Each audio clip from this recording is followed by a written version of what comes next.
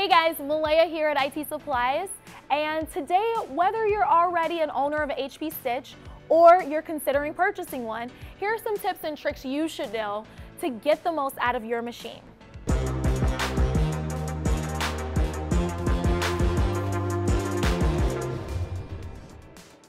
Here's what we're gonna go through. First, setting your prints up on a take-up rail. 2, downloading media profiles. 3, easily switching between print to transfer and direct to fabric printing. And lastly, onboarding color calibration for color consistency. Let's go. Okay guys, so the first thing I'm gonna do is we're actually going to get our take-up rail into position so that way we can start rolling our paper onto the empty core that you see here. I've already started my image printing, but I did put it on pause, so that's the reason why my door is open here. But we're gonna go ahead and get this thing started. So I moved my transfer paper out of my way so that I can then take and bend here and lift this up until you hear it click, as you heard. Next, what I'm gonna do is I'm actually going to take my transfer paper and I am going to take some blue tape here and I'm gonna attach it right here to my empty core. Now that this is secure and pulled tightly, I'm actually gonna press this blue button here until I hear it click for it to start.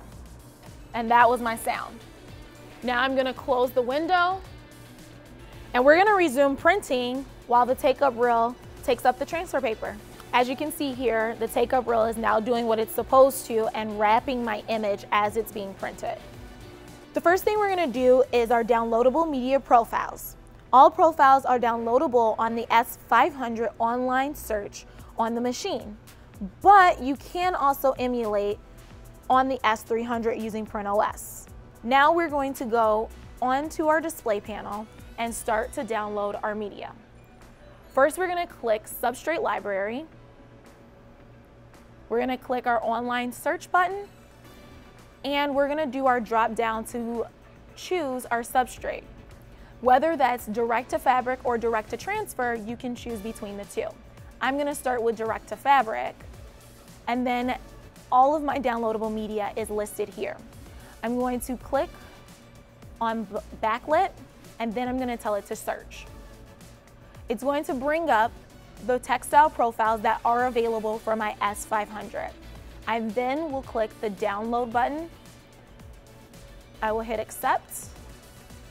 And then you wait for it to download to the printer. That way when you go to print, you're able to select it on your printer and inside of your RIP software. This is how you download media profiles on the S500 printer. So next, this is where I get to show you how to easily change out your standard Platen with your ink collector to switch between direct to transfer and direct to fabric printing. Let's go. So the first thing we're gonna do is we're gonna open up the printer here and I'm gonna put my ink collector to the side and we're gonna move our media edge guides out of the way by sliding it. It's a little metal piece that you guys can see here. And then we have a blue piece here that we're gonna pop up and out. So I'm gonna get in the way for a second to pop this. And it's gonna help me pull up and wiggle out on this side here to be able to lift out. So this is our standard Platen that we use for transfer. And now we're gonna pop into place the ink collector when we're doing direct to fabric printing. So you want to slide in, make sure that it hooks, and then make sure that that pops down for us.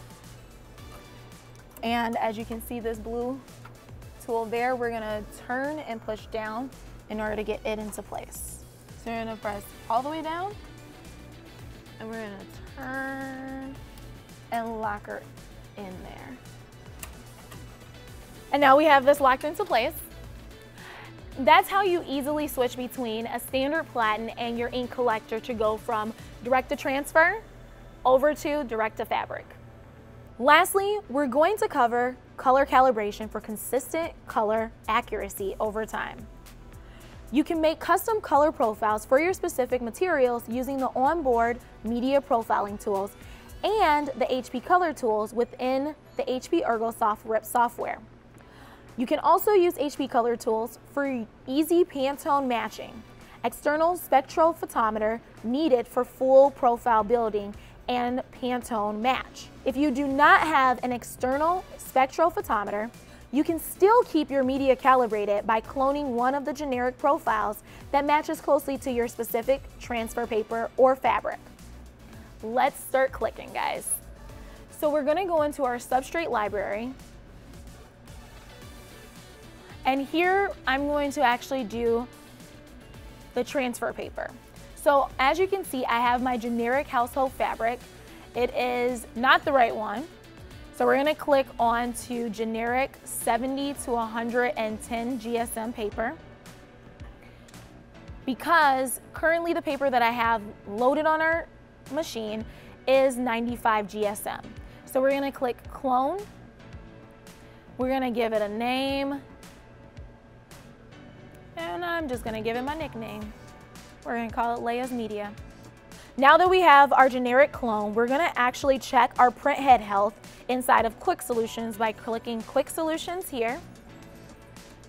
And then we're gonna click Test Plots. This is where you're gonna go to check that your print head health is in outstanding order, whereas all of your nozzles are firing properly. And now we can calibrate them once you click the print head test plot here and let the printer go through this process. The way that you can calibrate is by going into your maintenance routines here and clicking color calibrations. You can also go and do color calibrations by clicking your home button and going into roll media. And once we go into roll media, as you can see, it has pulled up Leia as our generic transfer, and you can click calibrate, and it will then calibrate that media for your specific needs. These have been our 4 tips and tricks on our HP Stitch 500 series.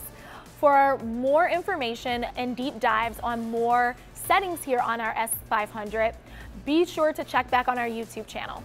I hope that this video has been informative and helpful. And don't forget to like, comment, and subscribe like always. See you guys next time.